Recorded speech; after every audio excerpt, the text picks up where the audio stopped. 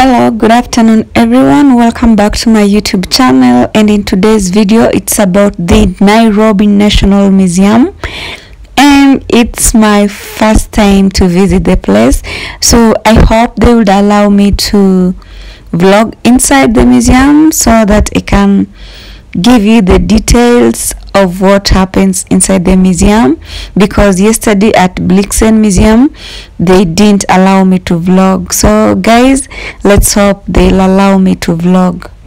See you inside.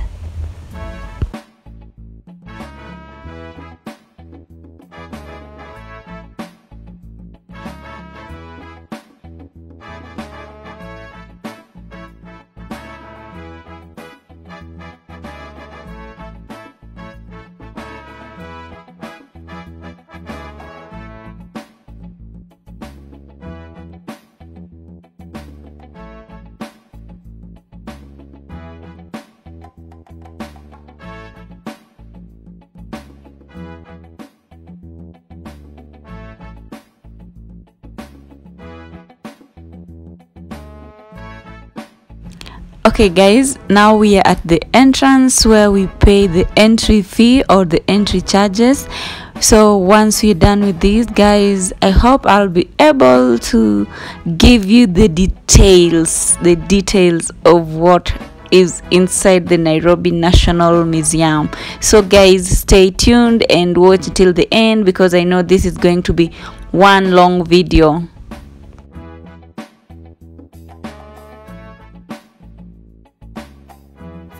Hall of Kenya. Okay. And in this hall we have the centerpiece. So here at the centerpiece we have collection of words from different communities we have in Kenya. We have the artistic words like this one belong to the Kamba. This is for the Kamba people. Then we also have words that are made from animal skin for the nomadic people like the Somali, like this one here. This for the nomadic people. And then we have the words that are going upwards. So the long ones, they belong to the Maasai, the Turkana, and the Somali. And we have these eight pillars coming down. They're the good deeds the government is trying to do to us, like giving us free education. Then we have the ones being blown out. Those are the bad deeds the government is trying to fight against, like corruption, racism, and tribalism. Then we have the bigger calabash, that's the government. It represents the government of Kenya. So words are used for storage, fermentation of milk, and also in carton too they can be used as a plate.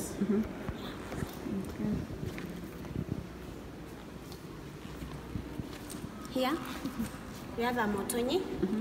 Motonyi is a headdress made by Maasai youth. So motonyi was used during circumcision. They will go and collect this colorful bird to make motonyi. Some of these birds is the lilac-breasted roller. This is the national bird of Kenya. We have golden oriole, buffalo weaver, long-tailed widow bird. We have quail down there. We have the guinea fowl. Those are some of the birds they will go and collect to make the headdress, which was used during circumcision. Okay.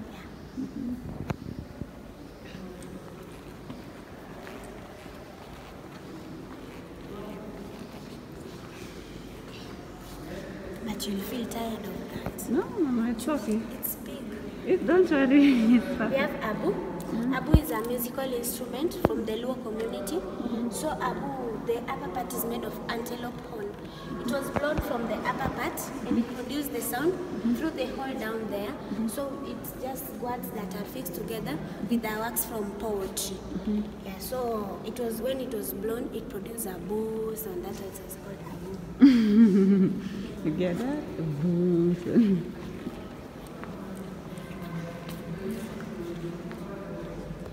And then here we have a map of Kenya. It has been decorated using butterflies and moths. The reason why they chose to decorate it with butterfly is because butterfly are among the most beautiful insects we have as nature in Kenya. We have over 900 species of butterfly in Kenya. So the smaller one, and they're bright in color, those are the butterfly. The large ones are the moths. Moths are big and they're dull in color. Here we have a clock. It's called Sambut. Should I wait for him? So we have this clock here. It's called Sambut. Sambut is made from Sykes monkey skin. This monkey here, it's made from Sykes monkey skin. And the white tapat is made of Columbus monkey skin. It's used during ceremonies by the elders, the Kalenjin elders. So being that we are trying to conserve the wildlife, nowadays we don't kill the animals to make such an item, but it's inherited from one generation to another. Oh, Yeah.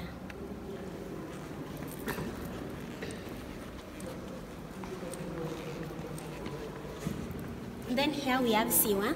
So Siwa is from the Swahili community.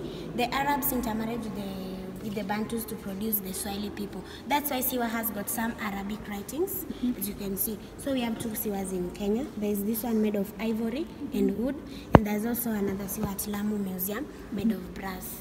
So Siwa was carried by two people, one at the end, another one, and one person who blew it from the middle part.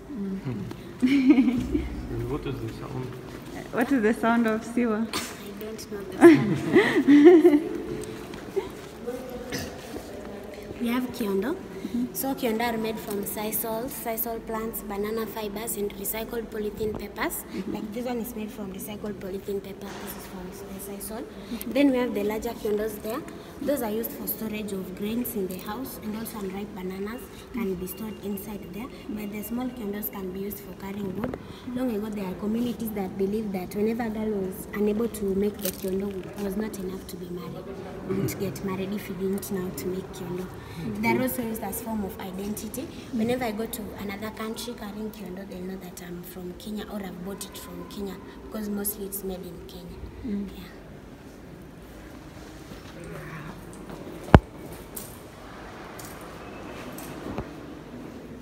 This is more beautiful.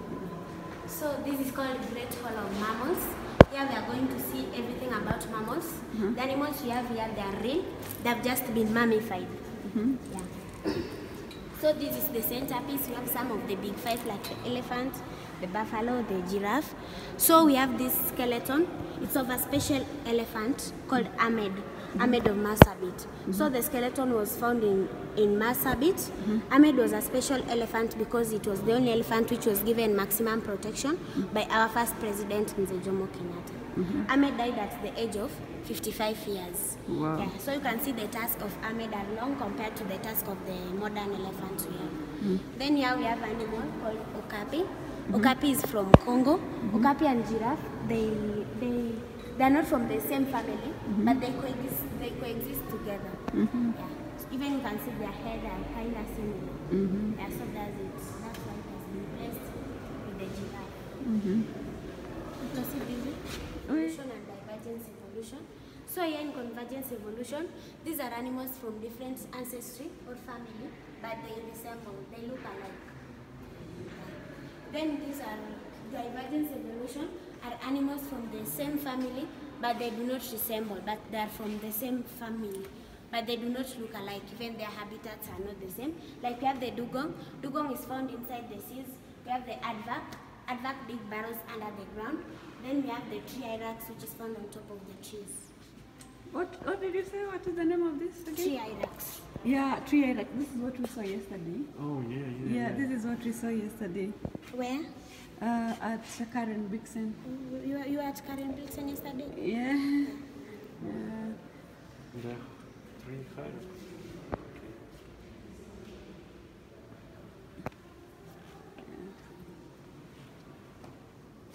Then we have hippo.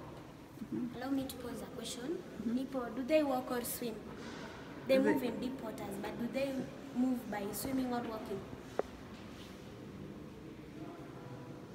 I want him to answer that question. I want him to answer that question because he's scared of hippos. Do hippos walk or swim in water? Swim? They swim? No. They walk in water. So they walk. They have webbed feet that helps them to walk in water, and also the big body helps them in buoyancy. Then hippos, they are semi-aquatic. They are found partly in water and partly on land. Yeah. Then we have dolphin there. They move by swimming. I think we've seen those animals physically. You've seen them? Yeah, the other day with dolphins. Okay. We have the animals that move in shallow waters and are found in marshy areas. We have this special animal here called the marsh mongoose. Marsh mongoose is special because it has oil on its fur, so that whenever it gets outside the water, it's able to dry fast. Yeah.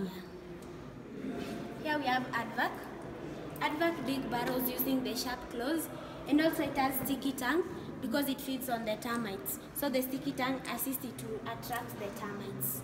Then we have down there the naked mole rat. It's called the naked mole rat because it doesn't have any fur on its body. Yeah, it's not airy. So it also digs under the ground using the sharp incisors. The naked mole rat is born under the ground and dies under the ground. Like it spends the rest of its life underground. It doesn't come outside. And it's blind, yes? It's not blind. Not blind? Yeah. We have animals that move by running and hopping. So we have the spring hare. Spring hare is from the same family with the kangaroo, and they move by hopping. We have the keep springer. Keep springer also moves by hopping on rocky places. So it has shock absorber on the hooves to prevent it from injury. Then we have cheetah. Cheetah is the fastest animal. It moves by running, and most people always confuse cheetah with leopard, but there is a difference. Cheetah, they have their bodies dotted, but the leopards have a rosette pattern.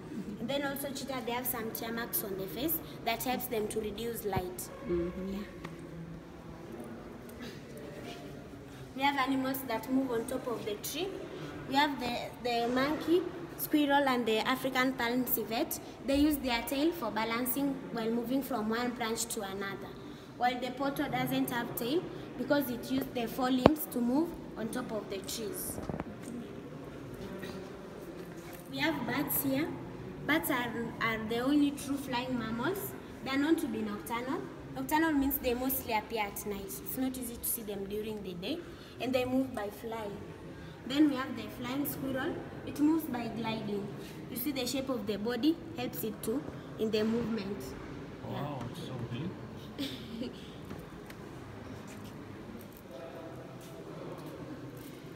Wow. Then here we have a mountain gorilla. So we don't have gorillas in Kenya.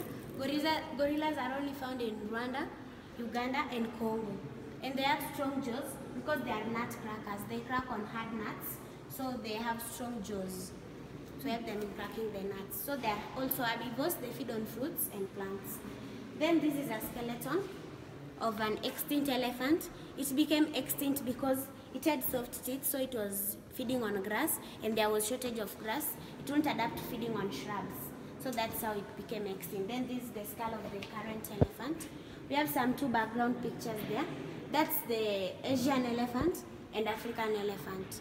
So the difference is that the Asian elephant has a slanted backbone, while African elephant has a curved backbone. And then the ears of the African elephant, it kind of resembles the map of Africa, and they're big in size also. Okay. We have these animals here. They are also herbivores. They feed on plants, and they are from the same family. We have the warthog. Warthog is known to be the most ugliest animal and very forgetful. It forgets after every 45 seconds. And that's why they are always being killed, most of them, because it's chased. Then after 45 seconds, it forgets that it was being chased. It relaxes, then it's being caught. Then we have the bush pig. It has short neck. So whenever it wants to feed, it must bend in that posture for it to reach the grass. Then this is called the giant forest hog. It also feeds on the grass.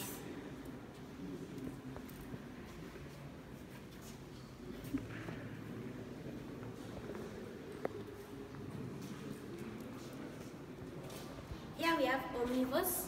Omnivores are animals that feed on both flesh and vegetables, like we human beings. So this is chimpanzee. Chimpanzee is our closest cousin. The only difference is that chimpanzee feed on raw food, but we cook our food and feed on it while cooked.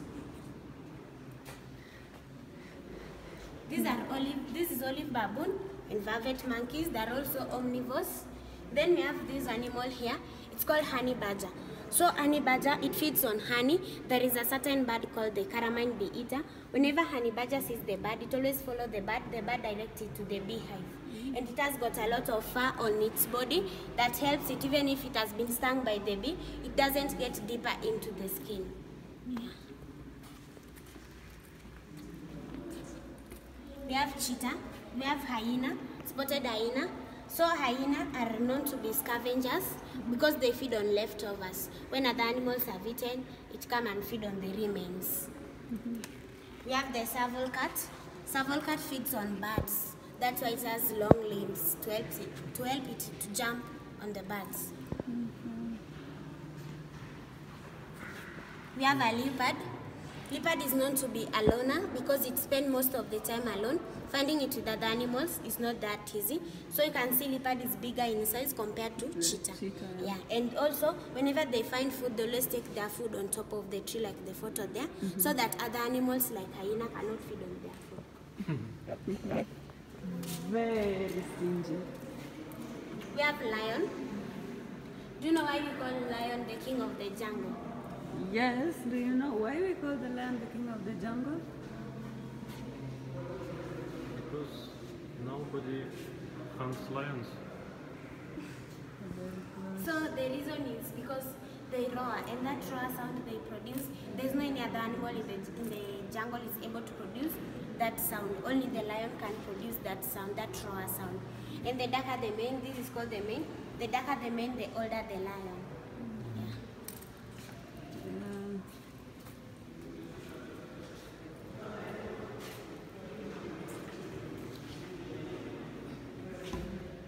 Here we have now defense, mode of defense. We have the animals up there, they use their horns for defense.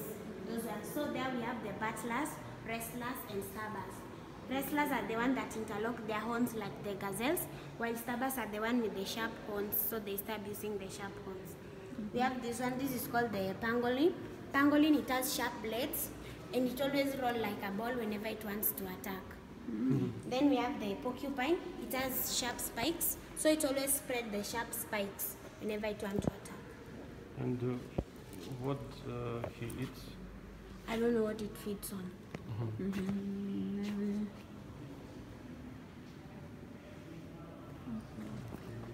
Okay, but I think... Okay, this part is just defense, the mode of defense. So feeding what they feed on is not indicated. And then these animals, they use chemical defense. We have the strip weasel. It farts. It produces a pungent smell. It produces a pungent smell to scare you away. And the smell can last even for 2 hours, like in the photo here.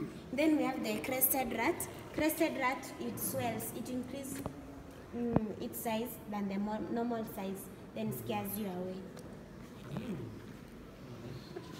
I think farting is the best. We're going to see about the money, the notes and the coins. So before introduction of currency, people used barter trade.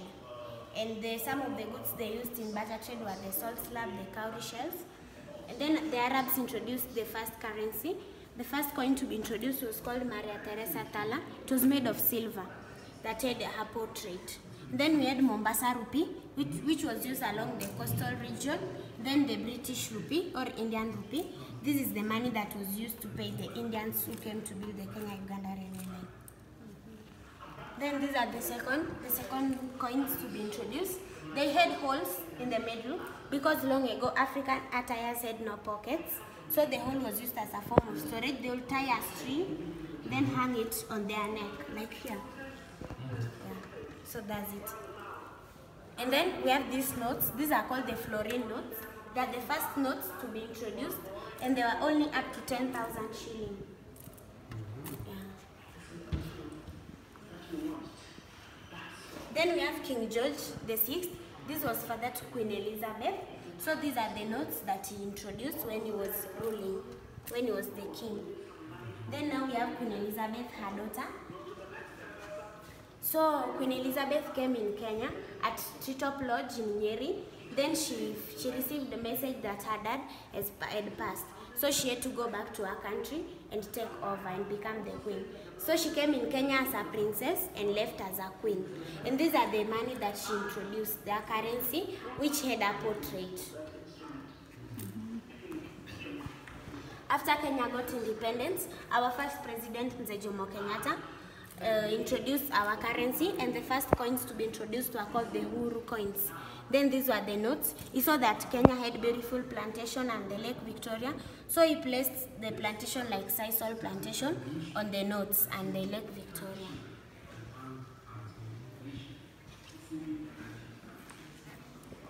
These are still the notes introduced by the first president, Mr. Jomo Kenyatta, but they now had his portrait, and also he had a commemorative coin called the Kona Tisa.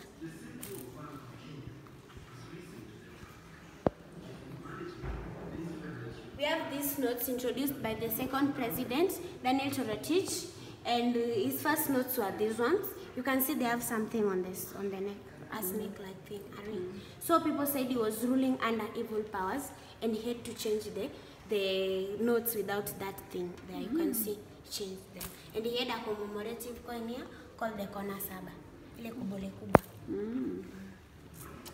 Then Mwai Kibaki, the third president. These are the notes he introduced. He also had a commemorative coin called this is the 40 shilling, the one we still use it up to date. Then these are the current money we are using with the animal portrait, the coins. This is 50 shilling mosaic. It was given to Central Bank of Kenya to mark to celebrate 50 years of existence. This is slave trade. It was done by a man called Tiputip. Tiputip will capture slaves and take them to Shimoni caves, waiting to be transported to Zanzibar. This is the ivory which they used in slave trade. Then barter trade. These are some of the items they used in barter trade, the goods they exchanged.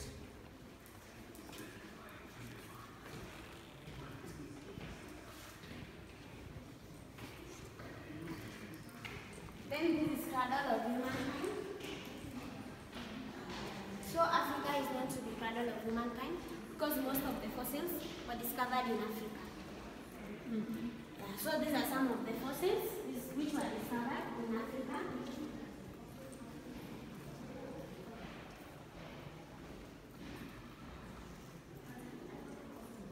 I'll take you to the open room. You see the fossils. The ones inside there are just the same with these ones inside. Can you repeat that statement? The first what's called what? The first human. That photo over there. It's called Lucy. Lucy? Yeah, Lucy. It was found in Ethiopia. Lucy.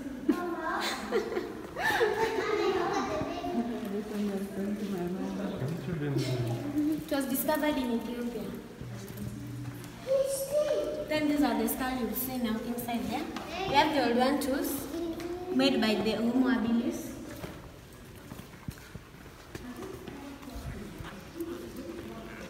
Then we have the Achillean tools made by the Homo erectus. And then the early man, they believed in life after death. So when a person died, they buried the person in her properties, like there. 300 species. So I can't explain all of them. We'll just take some few with unique features. We have, these are hornbills. And this is ground hornbill. It lays only one egg per year. And it's called the ground hornbill because it lives on the ground. It doesn't fly. We have the doves, also known as the lovebirds. The smallest dove is the Namakwa dove. That's the smallest dove. We have the rollers. Here we have the lilac-breasted roller, which is the national bird of Kenya. The lilac-breasted roller. It's the national bird of Kenya. Then we have turacos. Turacos, the common turaco is the great blue turaco, found at Kakamega Forest. Then we have owls. Owls are known to be nocturnal. They mostly appear at night. And also some communities believe that owls are bird omen, and they are able to rotate their eyes up to 360 degrees.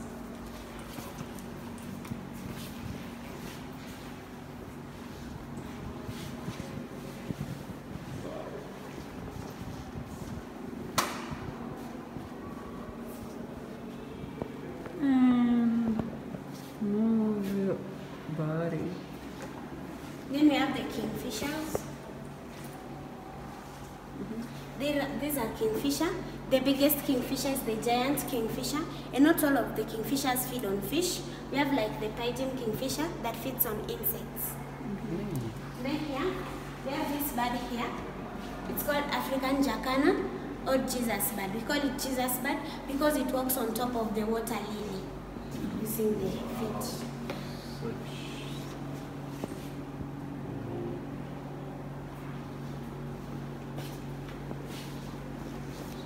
Water lily.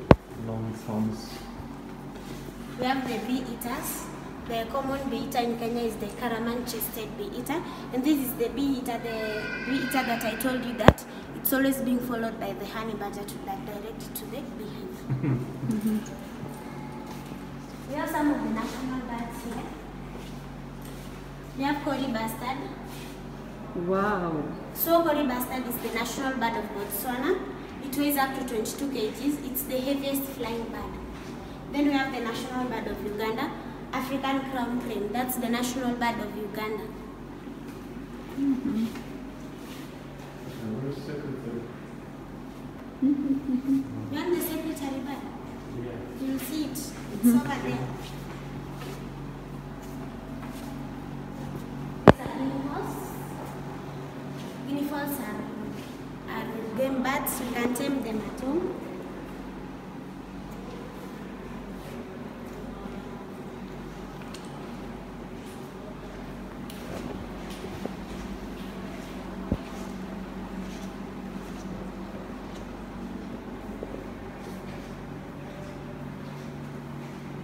We have eagles. The most biggest eagle is the Martian eagle. Eagles, they have sharp claws because they feed on snakes. And also they have excellent eyesight, so they are able to see whatever is up on the sky. Whenever they're up on the sky, they're able to see whatever is on the ground. Then we have the national bird of Malawi. It's called the African fish eagle. This is the national bird of Malawi. What about this one? This is also eagle. It's national But bird it's of what? harrier eagle. Oh, harrier. Then we have Verax eagle. Verax eagle is the common eagle in Kenya. This is the common one in Kenya. We have vultures here.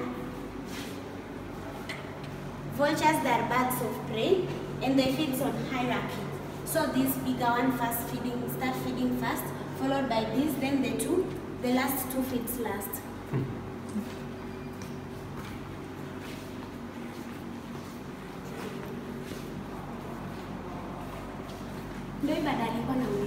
Okay, here is your...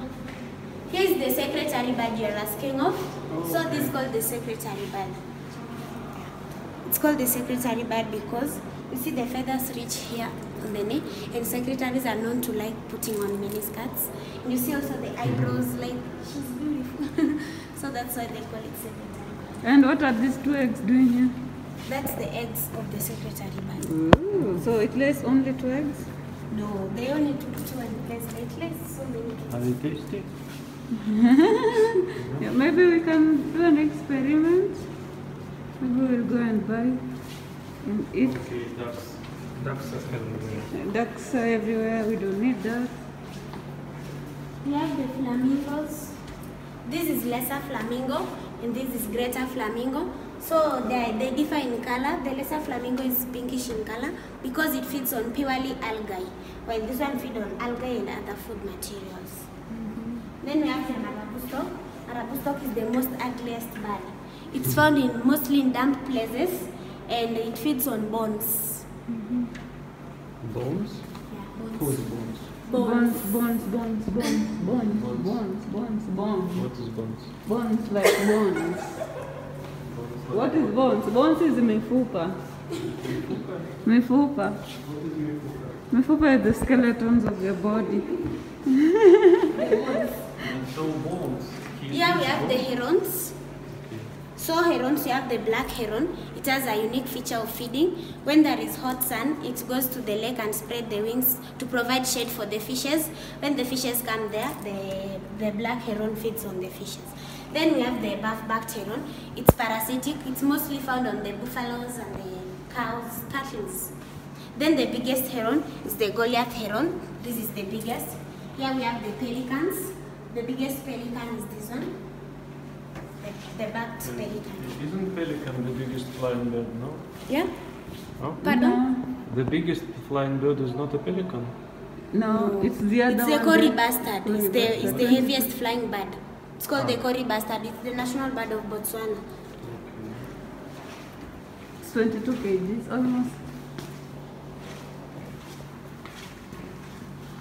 Then lastly we have the ostrich. We don't have the real ostrich because it's big, it can't fit inside here. We just have the image, the photos of ostrich. We have two types of ostrich, Masai ostrich and Somali ostrich. So the difference is this is Masai ostrich.